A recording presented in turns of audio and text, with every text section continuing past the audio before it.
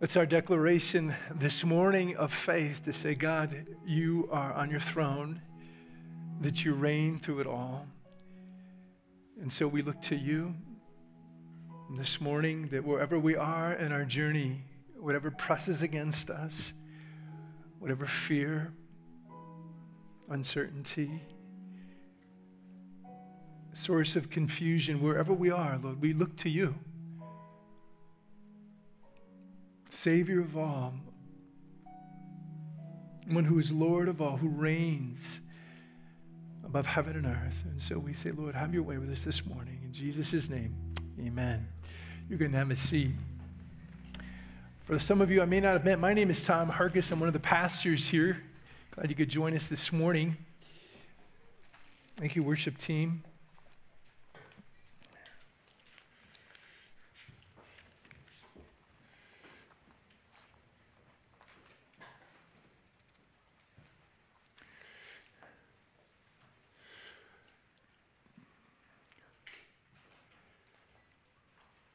I mean, that's a great question.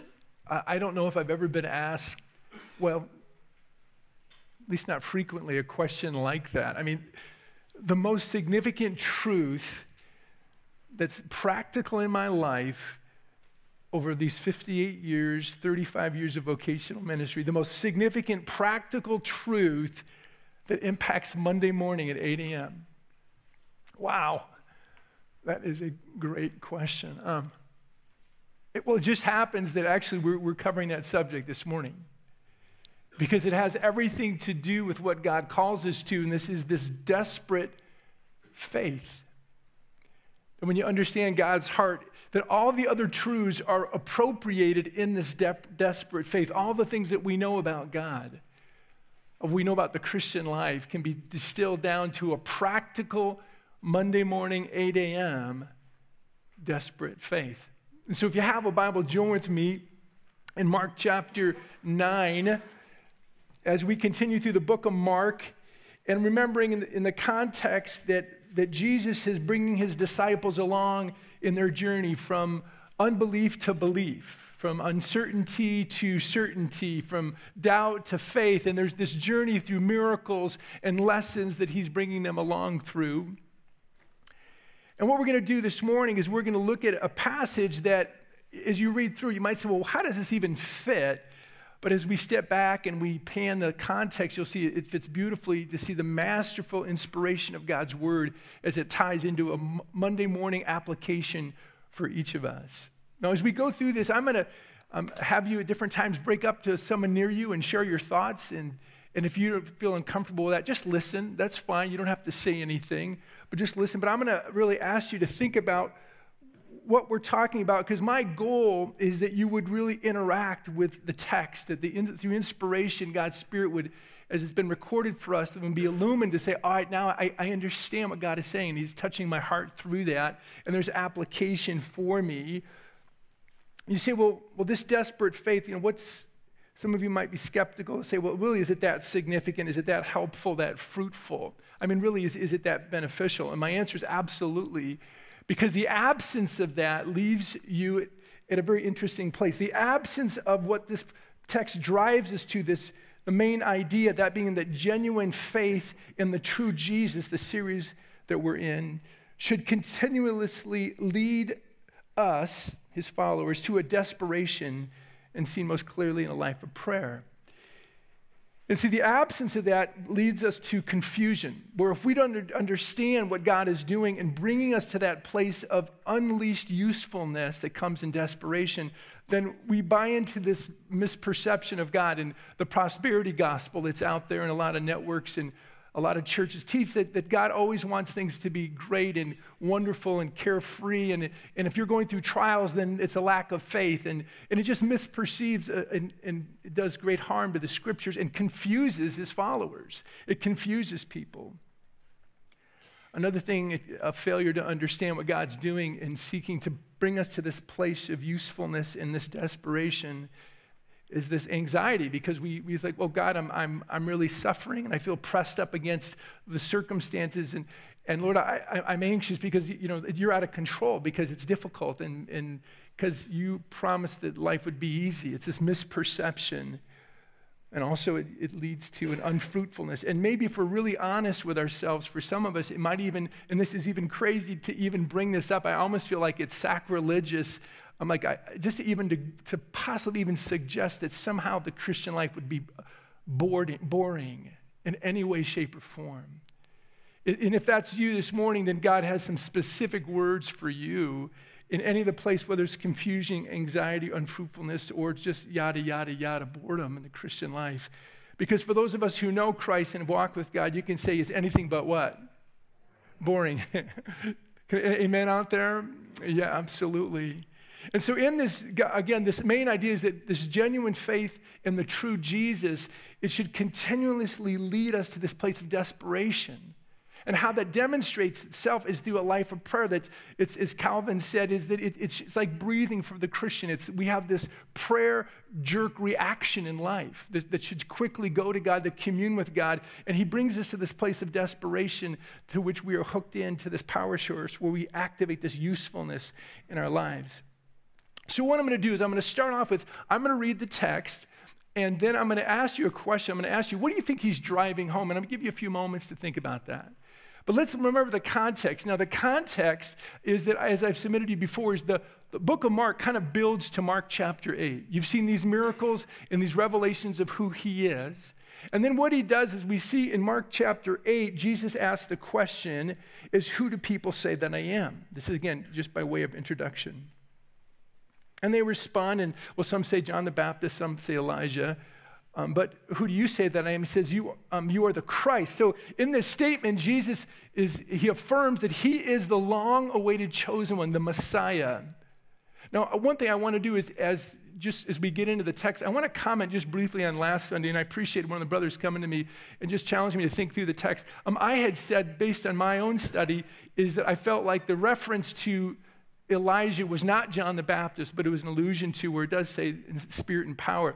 But as I looked closer at Matthew's text, which I thought I had read real carefully, it does seem to say it actually was John the Baptist. So for some of you going, I was kind of confused last week, and I understand why. And so as we go on, is that Jesus has reference. If you're here for the first time, just delete what I just said and just hang with me here. And so in this is that we see the context is he says that I'm the long-awaited chosen one, this one who would bridge the gap between God and man created by our sin. Over 300 Old Testament prophecies written, in some cases, thousands of years before Jesus came, is all about how he would do that, bring us into a relationship with himself, dealing with our sin that separated us from God. So this long-awaited one who would reign, who would suffer, he would serve, he would be one who would lay his life down, and yet he would give life. There's all these prophecies build up, and Jesus steps forward, and he says, I'm it. Now, we've seen this already in the scriptures where he says it's fulfilled in your midst earlier in this ministry. Right now, it's approximately 5 months before he's going to be crucified. And so what he says is there's some confusion with his disciples on this, and Peter in particular doesn't really take to this nicely about this whole thought of Jesus being crucified and as the one who would die, as Jesus goes on to talk about how he must suffer and be crucified and rise again, is that Jesus clarifies something, and what he does is he invites everyone who's willing to follow him. He says, if anyone wishes to come after me, he must also be crucified. He says he must deny himself and take up his cross and follow me. And he helps us understand what true saving faith is. That when you come to faith, it's not just that you just checked the box or you prayed some prayer, but it is a lifestyle re-altering that comes as I believe in Jesus and his Spirit comes inside of me. It transforms me from the inside out. That the old Tom, who used to live for himself primarily, or three people, me, myself, and you know those three, right? Is that used to live, is that now the Bible says repent and believe. And in that simple act of faith, which is a gift from God, is his Spirit comes inside of me. And there is a new kid in town, to borrow from a vernacular, right? Is that there is new and God begins to change me. And this life is involved in denying myself daily, as the Luke account talks about in Luke chapter 9, and then following him, daily denying myself, taking up my cross, and investing our lives completely in Jesus and the gospel. So whoever wishes to gain his life, he says, shall lose it. Whoever loses his life for my sake and the gospel shall gain it. For what did it profit a man if he gained the whole world and lose his soul? And so this is a call to commitment. And so I really believe the book of Mark kind of pivots right here, and then it swings on Mark chapter 8. Having said, okay, I am the Christ, and you have to come to me. It's a wholehearted faith that it impacts your whole life. He goes on to help them understand that. He affirms them, as we talked about last week, by revealing his true identity. He gives them a peek into his deity as he unveils himself and allows his true identity to shine out. And what we talked about last week on the Mount of what we call transfiguration, where his figure was altered and the light beam came forth like the brightest sun of the day in his clothing, and said in the other accounts that even his face was altered in this brilliance. And then right in the heels of that, he comes down from this mountaintop experience with the three disciples, and he comes to our text today. And our text today is we see that he comes in, there's a challenge here that's going on here. There's a great crowd, and there's some arguing going on, and Jesus walks upon it as he sees what's happened, and we see this account starting in chapter 9, verse 14. And when he came to the disciples, he's come down from the mountain now, they saw a great crowd around them. So he comes to the 9. He's taken the 3 up to the Mount of Transfiguration, where he had allowed his true deity to shine forth, unveiled, just to give him a glimpse. He comes down where the other 9 were, and they're in the midst of this argument with a great crowd. And the scribes, the religious leaders, are arguing with them. And why they're arguing is because they could not deliver, in Jesus' name, they could not deliver this boy who had been possessed. And so here we see this account that Jesus steps forward, and he says this: a great crowd of them and scribes arguing with them, and immediately all the crowd, when they saw him, were greatly amazed and ran to him and greeted him. And he asked them, what are you arguing about?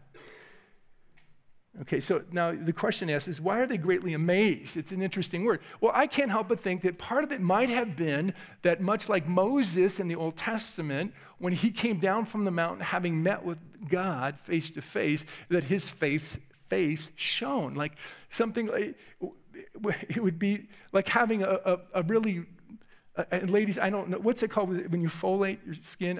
Help me out. Exfoliate? Is that the term? All right, exfoliate. Yeah, it's something like that, but now multiply it times 100, okay? So you get the impression, it's like this brilliance of his face, this kind of afterglow. And I can't help but think that some of that's what they're amazed by. They could see that Jesus looked different. They're amazed by it. That's the only thing I could kind of guess based on the context and what had happened just previously. So they see this, and they come to him, they run to him, they greet him, and he asks them, what are you arguing about with them? And someone, here it is, the father of the possessed boy, and someone from the crowd answered him, teacher, I brought my son to you, for he has a spirit that makes him mute. And whenever it seizes him, it throws him down, and he foams and grinds his teeth and becomes rigid. So I asked your disciples to cast it out, and they were not able. And he answered them, O faithless generation, how long am I to be with you? How long am I to bear with you? Bring him to me. And they brought the boy to him. And when the spirit, in the context, we look at Luke's account in Luke chapter 9, as well as Matthew's account in chapter 17, is that we see that this is an evil spirit, this is a demonic spirit, is that when it sees Jesus, immediately the boy convulses. It throws him to the ground, and he rolls about foaming at the mouth. And Jesus asked his father, how long has this been happening to him? And he said, from childhood, and has often cast him into fire and into water to destroy him. But if you can do anything, have compassion on us and help us. And Jesus said to him, if you can, all things are possible for the one who believes. And immediately the father of the child cried out and said, I believe, help my unbelief. Now, again, we tie into the other references that give us in basically 3 different perspectives of the account here, is he's actually thrown himself also on his knees before Jesus here. And he's crying out. And again, just think about that. If your child was and uncontrolled on your part. You couldn't protect him. Periodically was throwing himself into water as to drown and throwing himself into the fire and was convulsing. And you could just imagine, just for a moment, just what that would be like as a parent. Just the desperation. And it implies that it had been for a while, since childhood. My guess is that this child was probably early adolescence. And so this has been taking place for years, and you can imagine he's gone to different authorities, and he's tried everything he could, and there's this desperation that comes as he cries out to Jesus, and he says, Jesus, please help me, have compassion. If there's anything you can do, please do it. And Jesus said to him, if you can, all things are possible for the one who believes. And immediately the father of the child cried out and said, I believe, help my unbelief. And when Jesus saw that a crowd had came running together, he rebuked the unclean spirit and saying to it, you mute and deaf spirit, I command you, come out of him and never again enter him. And after crying out and convulsing this child on the ground, it came out and the boy was like a corpse, so that most of them said he is dead. But Jesus took him by the hand and lifted him up, and he arose. And when he had entered the house, his disciples asked him privately, why could we not cast it out? And he said to them, this kind cannot be driven out by anything but prayer. And they went on from there and passed through Galilee, and he did not want anyone to know, for he was teaching his disciples, saying to them, the Son of Man is going to be delivered into the hands of men, and they will kill him. And when he is killed, and after 3 days he will rise. But they did not understand, saying they were afraid to ask him. Again, this sounds very similar to chapter 8, verse 31. And he began to teach them, again, the Son of Man must suffer many things and be rejected by the elders and the chief priests and scribes and be killed, and after 3 days rise again. So we see this couched in this sandwich of the gospel proclamation of the main mission to which Christ came. We see this account. So now it's your turn. Take a moment. Turn to someone here, give your best shot. Why did God inspire this here, this account? Give it your best shot. Go ahead and turn to the person next to you. I'll give you a few moments. All right. Let me go ahead and bring it back together. And some of you go, wow, it's kind of early to actually ask me to do some thinking on a Sunday morning. So I know I'm taking a risk, but I think y'all can do it. Because I think as we avail our hearts to Scripture and give it just a chance for you to think about it and on your own, and more of a self-discovery. I think there's more of a cementing on truth that leads to long-term transformation. So the chances are, because of the sake of time, I wish we had the opportunity just to hear what each of you shared and came up with, because I think that would be helpful for all of us as a learning community to understand what God is saying. But let me submit this to you as someone who's had a chance to meditate on it throughout the week, last week and a half or so, is when we understand that everything is in its place for a reason in Scripture. None of it is haphazard. And if you were, as a first century, if you would have gotten the book of Mark, the chances are you would have read Mark 8 and 9 within maybe 5 or 10 minutes of itself. So you have to understand and interpret it within the context of what's going on. And what we have to understand here to really grab hold of the truth is that Jesus has just revealed who he is in unmistakable ways. I am the Christ. He's tied it in with his main primary chief purpose of coming, to be crucified, to rise again, to deal with our sin issue that separates us from God. He's then called us to the only appropriate response, which is a faith that is all-encompassing, where we daily deny ourselves and take up our cross and follow him. He affirms the validity of that and affirms because of who he is. And as he reveals and affirms it, and you hear from God the Father, this is my Son, obey him. This unbelievable mountaintop experience, and then he comes down the mountain, and here's this account, which is kind of an interesting account. The disciples are trying to deliver this child from this possession of this demon. They're ineffective in it. They can't do it. It's causing this conflict. And Jesus calls his disciples, and it's interesting, again, if you tie in the other accounts, is he does this parallel. In this comparison in the text, you'll see that he says, you had little faith. They said, and you had little faith, and this isn't, as we tie in all three accounts, one of the things he says to him is your faith was little. That's why you didn't see it. And then he says, in contrast, what's needed is what? Is prayer. It's prayer. That this is this desperation. And so in contrast, you see the Father who sees God work He sees the hand of God, and what does the Father possess? A desperate faith. It's fragile. It's often, and I would submit to you, in some sense, incomplete. Because even as he goes to Jesus, he says, if you can, if he really knew who Jesus was, he would take the conditional off of it, the if. But even in this is that we see that God is bringing forth this comparison for us to help us understand. For us to be people that understand who Jesus is, and we turn from self-rule and believe in him and have this all-encompassing life that is grabbed by the Messiah, he's going to bring us to this place in our lives to see that actually played out, that's going to involve a desperation in our life day to day that causes us to trust God when it's very difficult at times, when it's hard.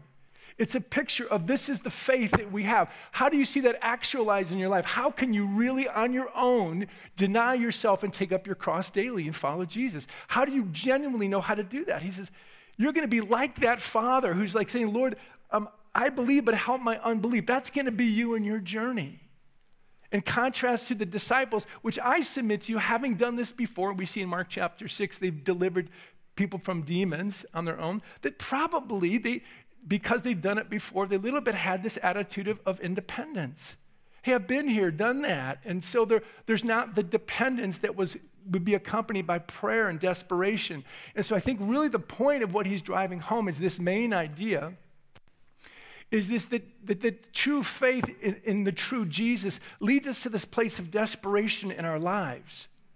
That God wants us there because it activates this usability in our lives that's accompanied by prayer. That we were people that say, God, I need you. God, I am desperate. And he always is pressing us. He always keeps us. Am I the only one that identifies? He always keeps us off balance in life. I mean, isn't that often the case in the Christian experience? As we walk with God, is that he brings us ongoing time and time again to that place of saying, Lord, I am desperate for you today. I am inadequate. I am woefully inadequate to be the person you've called me to today, to deny myself, to lose my life for your sake in the gospel. So Lord, I'm here. Lord, I believe, but Lord, help my unbelief today. Lord, I want to follow you. I want to know what that means. But Lord, you know how fragile I am and how my tendency and propensity is to wander. And so there's two truths I want to submit to you to grab hold of. And the first truth is that true faith in the true Jesus is a journey requiring desperate faith. Desperate faith. What does that mean? What does it mean? Like, if you look at the text and if you look at the father of that child who'd been possessed, that is the real focal point, is what he does is as he cries out to Jesus and how Jesus responds to him, is how would you describe that desperate faith in the text? Just think about that for a moment. Is how would you describe, because in understanding this, that's really what we want, right? Because I'm submitting to you and I'm proposing this, is that's the very thing that activates usefulness and usability in our lives, to be a part of God's great story. Is this desperateness. And so what he continually does is keeps bringing us to that place of being the desperado, right, in our lives, or desperada, maybe for you ladies. Is that, in our lives, this daily clinging to the Savior. God, I need you. God, But if I don't understand that, then I'm confused and I'm like, God, where are you? And God, you don't love me. And God, you're not powerful. And he's actually accomplishing the very thing he promised to do through the circumstances that press against me. That lead me to fruitfulness. And so, true faith in the true Jesus is a journey requiring desperate faith. And what does that desperate faith look like? Just think about it for a moment. It's honest. That's one of the things it is. It's honest. God is not surprised by your confusion. You don't have to put your best foot forward to God. He already knows your heart. He already knows you got two left feet. There's no need to put your best foot forward. He already knows our frailties. He knows our tendency to wander. Just an honesty to say, God, this is where I am today. You know, Lord. And there's this honesty. Desperate faith is anchored in an honesty before the God, an audience of one that we go before God. And I believe that's really the heart of this man in the text and why he's highlighted in his interaction with Jesus is there's an honesty. The second thing is there's just a humility. There's just a humility. You say, God, I am desperate for you. If you can, oh God, this is where I am. I'm in a dark place. I'm in a difficult place. God, I don't know what to do. I don't have this wired. I am far from being a Tony the Tiger. I'm more like Tiny the Tim, right? I'm just not, I don't have it dialed in. And so it's an honest, it's a humble, but also it's a dependent one. It says, Lord, I need you. I can be honest. I can be, in a sense, humble, but it's got to lead to a dependence to say, Lord, I need you to strengthen me here. I need you to show up in my life because, God, I want to be the one in the midst of your great mission and story that loses my life for your sake in the Gospels. But God, left to myself, I want to hang on to my life. I want to live a comfortable, secure life that doesn't know risk, that doesn't know heartache, that doesn't know difficulty, doesn't know pain. But Lord, you keep pressing me to those areas. You keep me off balance with those things in life. And so there's this dependence that it should elicit within us. And this dependence that says, God, I trust you. God, I'm yielded. Then lastly, a submission. There's a submission. There's a submission when he says, Lord, God, I believe, but help my unbelief. You've got to have a sense of this, is that he looks to Jesus. There's an attitude of submission as part of this desperate declaration. Lord, I believe, but help my unbelief. That, Lord, I'm here. Yes, I believe in you. I believe in who you are. I believe you can do this. But, Lord, I'm not dialed in here. And I believe, but on the other hand, I don't believe too. And so you see this picture of desperation. Again, as we look at the different accounts in Matthew 16, Luke 9, and also Luke 17, where it talks about how God, even if your faith is like a mustard seed, like the smallest little seed, you could say to this mountain, move, and it'll move. And the emphasis is not on the quantity of our faith, but really in the quality of the relationship that we have with Jesus. Says, Jesus, I trust you. Lord, I'm losing my life for your sake in the Gospels. Lord, you are great. You are worthy. You are the Christ. And so I submit. I love you. I yield to you. You have the title deed to my life. I've been bought and paid for at a great price. And so here I am, Lord. I want to follow you. I believe. I trust you. But Lord, at times I don't believe in it. And I have this duality and this tension in my heart that's going on. And so, Lord, I look to you. I look to you, Lord. Would you meet me? In contrast, the disciples' little faith with the desperate faith of the Father. And so what does this look like in real life?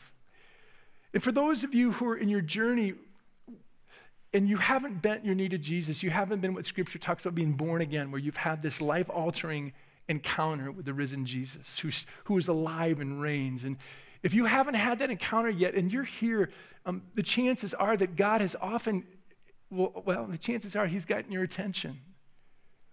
Much like that man who had the son that had been possessed here in the text, is that God is working. And so let me encourage you to press on to him, that you're not far. Because the fact that you're seeking him is the realization is that then he's seeking you. And so keep going. Keep pressing into him. If you're here and you're going, I haven't quite put this together in my head and I'm not sure about this, but I'm desperate in life, you're not far. You're not far at all. Just cry out to him who is able. Just cry out to him and say, Lord, save me, a sinner, just to go all the way. I just think how many times I've seen people over the years come to Christ, and often when they come to Christ, as I mentioned before, and previous I've said this with some of you, is that to quote from Spurgeon, he often sends the black hounds of heaven out to in a sense, to herd through trials and circumstances, the black hounds of heaven, trials and circumstances to bring his people in to himself, the good shepherd, the one who died for us, right? My mind went back to this week of a gal who we met in our neighborhood. When we started Crossway Chapel, the first Mountain View was the first one in Fort Collins, Colorado. And I remember we had shown up and we met our neighbors because our dog was a male and he wasn't fixed, and their dog was a female, hadn't been fixed. And so somehow he had the tag and he figured out where we lived, and he shows up at our door. And he's kind of this pseudo-intellectual guy, and they were both D1 swimmers at the University of Colorado State, and they had all sorts of different things going on in their lives, but they returned our dog, and we said, we'll try to keep our dog away from your dog, which is like 4 blocks away. And I've developed a little bit of a relationship with them, and they show up at our launch, and we start to get to know them a little bit. And one of the things that came out of this was that she was just terrified of death. She was just gripped by death, and there had been some illness, and she didn't know Christ, and it was one of the things that God used in her life was health issues, and she came to faith, and he came to faith. He came to become a lover of Jesus. We baptized both of them. He became one of our pastors of our church plants. As a guy got hold of his life, he was an engineer, and God eventually called him into ministry from that place. And so in that, as we see often is in my experience over the years, is that God gets our attention. And so when I'm with people and friends and family members that I love and care about, or growing to love and care about, is when life is pressing against them, I will try to point them to the Good Shepherd. I'll point them to the one who is their creator and who died in their place that they might have life. Just to point them, say, this is hard what you're going through. Maybe you've lost a child, or maybe you've been diagnosed with cancer, and this is hard, I know. But let me encourage you that there is a Savior and a Good Shepherd that is calling you to come and believe and receive. That you might know the one who created you by himself and what? For himself, right? And so for those of you who don't know Christ, that desperate faith is let God call you all the way. For those of us who are believers, then let us be people that understand is that God is continually and will continue to bring us in places of life where we are off balance in life, that we would what? That we would what? That we would cling to him.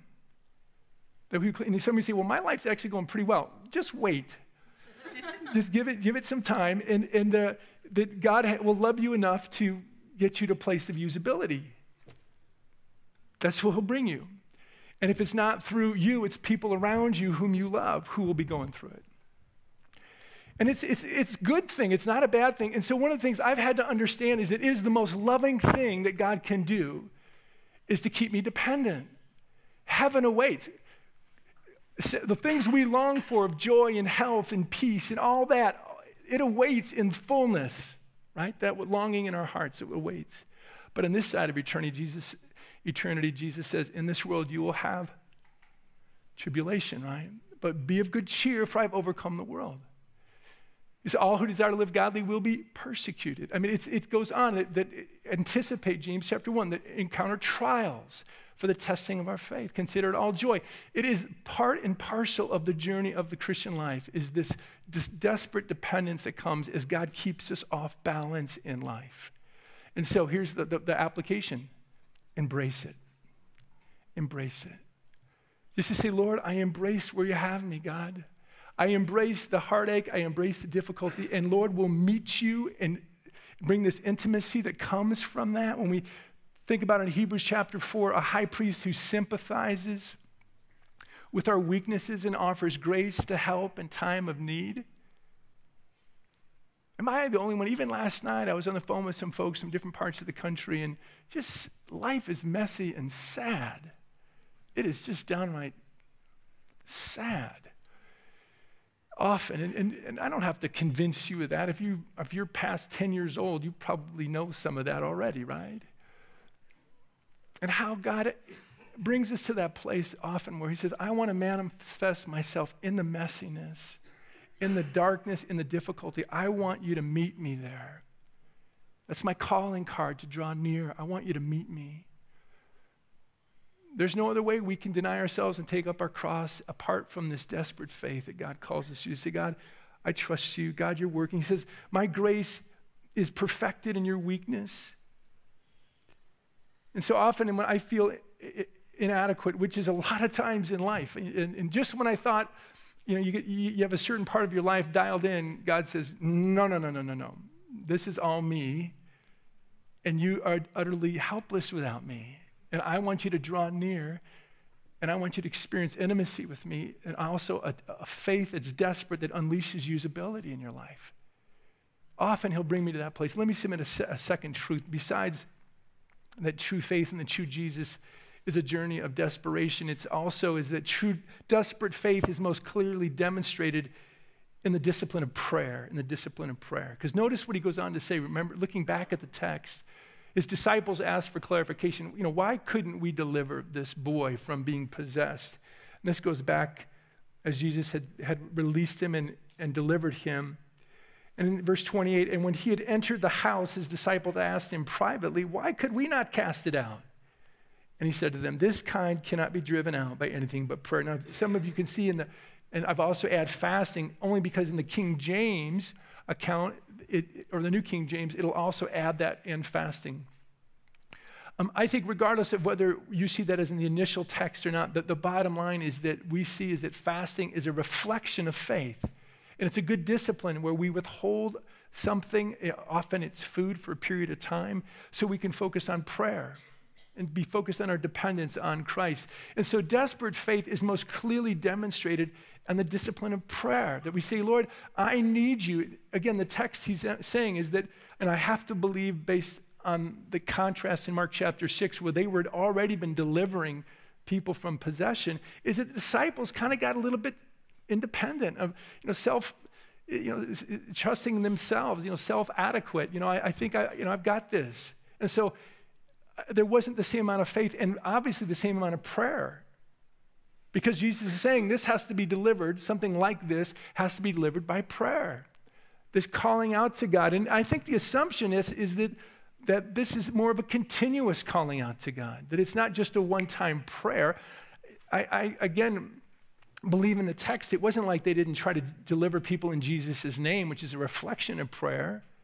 My guess is that they tried in Jesus' name to deliver this boy, and they probably said in Jesus' name, which is, again, a small expression of prayer. But Jesus seems to emphasize their faithlessness in contrast to praying. That I need to be a man or woman of prayer, a young person of prayer that says, God, I trust you. I want to demonstrate this faith, this desperate faith, by clearly saying, God, I want to pray. I want to continually, as 1 Thessalonians 5:17 says, to be committed to praying as an ongoing part of my life. To say, God, I need you throughout the day. That we have prayer jerk reactions in life as we encounter things, as we're driving. And for me, I just try to create space in my head. So that some of you know is I don't listen. I typically just don't listen to the radio when I'm in the car. Now that's a Tom-ism. That's not from the Lord for every person here. But I'm simply saying is like even in long trips, I just tend to say, Lord, even if it's a 10-hour trip, Lord, I'm just going to pray because my life is so busy with stuff and things. I just need time to be still and hear from God and pray. Pray for God to show up because I know I can't transform lives. I can't heal people. I can't be the one that opens people that are spiritually dead to make them alive. And so just trying to create space in my life and in my head just to be a person of prayer. And I know for both Clark and I, just trying to make it a regular discipline each morning or once each week for spending a morning in prayer. And we usually incorporate some type of fasting. And we're 3 to 4 hours where we're praying, and we're praying for you, and we're praying for things around you and each of your names in the body. We try to make that a discipline. As I've tried to do is just praying for each of you that I know of, and I have tried to keep a running list of each of you. But just asking the Lord, because the reality is that I'm desperate. I have this unique place in as a pastor in this church that the Lord's going to hold me accountable to. In Hebrews chapter 13, verse 17, it says that it talks about a relationship and responsiveness that you as a body should have to us as elders because we watch over your souls and will give an account for you. And as I had a conversation with somebody recently, and I share with them, some people say, well, I really don't want your account, your shepherding. And what comes through my mind is, what has that got to do with it? I have a responsibility before God that I'm going to be held accountable to. And so that's kind of a harsh way to say it, right? It sounds kind of ouchy, but that's kind of the essence of it is for me is I feel this weight. I know as pastors that, Lord, we are desperate. We're going to be held accountable for you as a body, of you being on mission for Christ, of you being a part of the journey. Have we done all we can to equip you, to warn you, to caution you, that you might walk in freedom in part of God's story where you're losing your life for his sake in the Gospels? That's our job description, right? combining with Ephesians 4 to equip the saints for the work of service, right? And so in that is that there's a desperation, and one of the things that should characterize us as leaders more than anything is a life of desperate what? Prayer. Lord, unless you show up, nothing's going to change in these people's lives, and they're headed toward destruction. Or they're going to blow off their foot, and they're going to keep blowing off their foot and shooting themselves in the foot. And Lord, would you intervene in their lives? And we've been at it long enough, but we see the trajectory. We see where this is going. I'm like, Lord, unless you intervene, that's going to be a sad ending. And so, Lord, please glorify yourself. Lord, please intervene. Please move in the hearts of these people. Please get them beyond their controlling world and liberate them to love you with a desperate faith. And so, Lord, would you give us wisdom what that looks like? And that's going to be accompanied by prayer that, Lord, we need you. We need you to work here. So Jesus teaches, interesting enough, and we see in Scripture, what does he teach them? He teaches them how to pray. He commands them to pray. And again, I think this desperate prayer, it's kind of like a power tool in a sense, right? Because as we're being used by the Lord, and each of us are called to be missionaries. If you know Jesus Christ, he's given you the ministry of reconciliation. 2 Corinthians chapter 5. All those who he's reconciled, he's given the ministry of reconciliation. But it would be kind of like trying to get some work done for the Lord if you're prayerless without what? Without the power, right? Without plugging in. And I can find myself at times like that, right? I'm trying to do the Lord's work and I'm working hard and I'm like, man, why isn't this working? And I'm, usually holding the cord of prayerlessness that I've skipped the last couple of weeks, and there's nothing's happening, right? And so what does God do is he continually brings things into my life that are humbling, things into my life that bring me back to that place of awareness to say, Lord, that apart from you, what, I can do nothing. That God, I want to go back to that desperate prayer of saying, Lord, I want to be hooked in, right? I want to be hooked into you.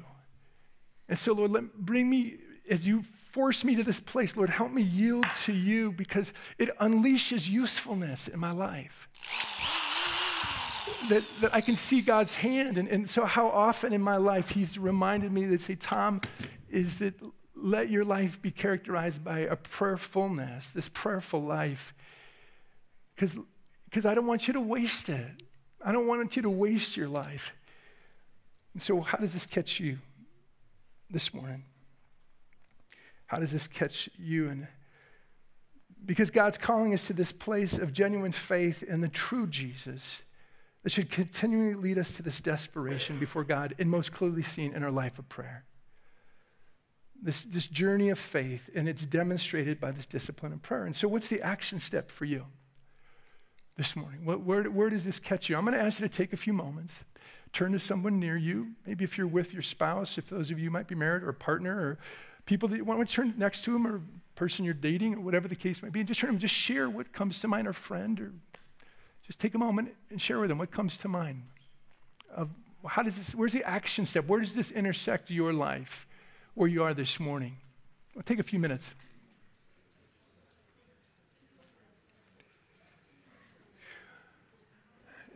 Genuine faith in the true Jesus should continuously lead us to desperation that's reflected or demonstrated in prayer. I believe that's really what he's calling us to. That's what it's going to take for us to live out Mark chapter 8, where he says to lose our lives for his sake and the Gospels. That Jesus would say, we would know the reality of, Lord, I believe, but help my unbelief. This call to dependence. And a failure to understand this is going to leave you confused. It's going to leave you anxious. And you're going to find yourself in the control mode of trying to control your circumstances instead of submitting to the God who's in control. It's going to also lead to unfruitfulness. You won't be hooked up to the power source. So the very place he wants to bring you in desperation, this desperate faith that leads to usefulness, you won't get there. So you'll find yourself not seeing God use you in your ministry, in your life, as a missionary in your world. And then, I mean, again, I hate to even say this, even a place, because it lacks reality, is that there's this boredom that will set in.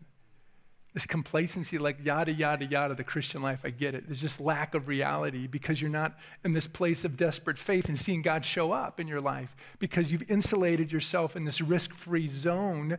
And so God is going to be one that continues to work and depress that in your life. And so, I mean, in 58 years of life, if there's the one truth I think that brings together all of the truths that I understand what God says about himself in Scripture, is this desperate faith. This desperate faith that says, God, I need you. God, every day I'm desperate for you. And so I look to you, and it has this sense of honesty and humility and transparency and submission to say, God, I need you. I'm so desperate for you today as I'm part of losing my life in this I'm for your sake and the Gospels. And so I'm going to ask you to do this. I'm going to ask you if you would, just to close your eyes for a moment. I'm just going to read some quotes from you, from believers and saints, some saints that have gone before us. Before I'm going to invite the worship team up as well. But let me ask you to just keep your eyes closed for a moment and just to think about some of the application, the truths that are related to this. Number one is that anxiety does not empty tomorrow of its sorrows, but only empties today of its strengths. Charles Spurgeon. Gary Thomas, God must do a work in us before he can do a work through us. A.W. Tozier, there is more healing joy in 5 minutes of worship than there is in 5 nights of revelry or partying. C.S. Lewis writes in The Four Loves, to love at all is to be vulnerable. Love anything and your heart will be wrung and possibly broken.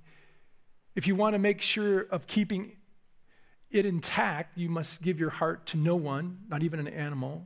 Wrap it carefully around with hobbies and little luxuries. Avoid all entanglements. Lock it up safe in the casket or coffin of your selfishness. But in that casket, safe, dark, motionless, airless, it will change. It will not be broken. It will become unbreakable, impenetrable, irredeemable. The only place outside of heaven you can be safe from all the dangers and perpetrations of love is hell.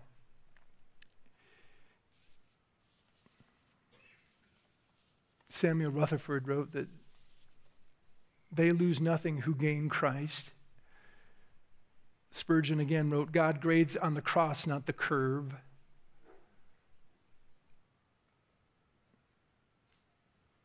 John Owen, I believe that if there is one thing which pierces the master's heart with unalterable grief, it is not the world's iniquity, but the church's indifference. And then Dr. Martin Lloyd-Jones, seek for happiness and you'll never find it. Seek righteousness and you will discover you are happy. It will be there without your knowing it, without your seeking it.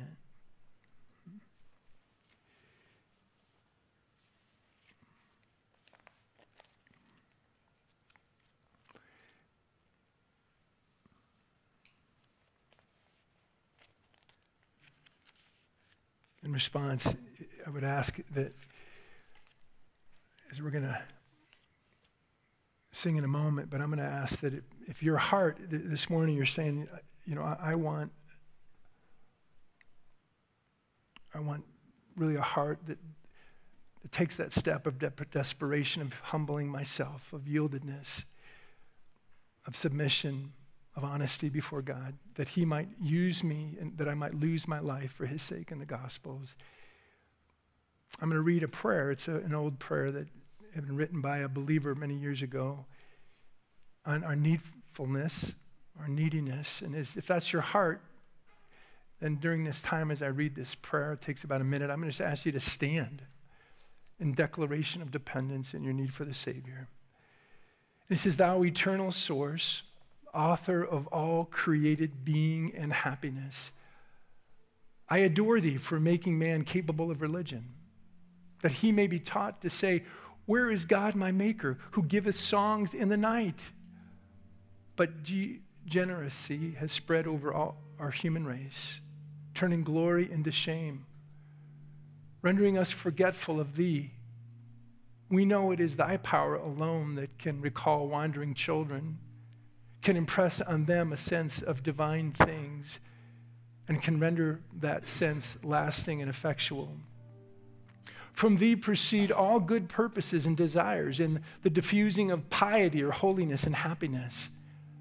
Thou hast a knowledge of my soul's secret principles and art aware of my desire to spread the gospel. Make me an almoner to give thy bounties to the indigent, comfort to the mentally ill, restoration to the sin diseased, hope to the despairing, joy to the sorrowing, love to the prodigals. Blow away the ashes of unbelief by thy Spirit's breath and give me light, fire, warmth of love. I need spiritual comforts that are gentle, peaceful, mild, refreshing, that will melt me into conscious lowliness before thee, that will make me feel and rest in thee as my all. Fill the garden of my soul with the wind of love, that sense of the Christian life may be wafted to others. Then come and gather fruits to thy glory. And then lastly, so shall I fulfill the great end of my being, to glorify thee and be a blessing to men. Yeah. And so, Father, that's, I pray, would be our declaration, Lord. Our declaration. If that's your heart too, I just would ask you to just stand with me too, if that's your heart, to say, God, that's my heart, to live before you. And so, Father, we say, Lord, we are needy. We are desperately needy before you. And we desire to respond in this desperate faith that says, Lord, you're it.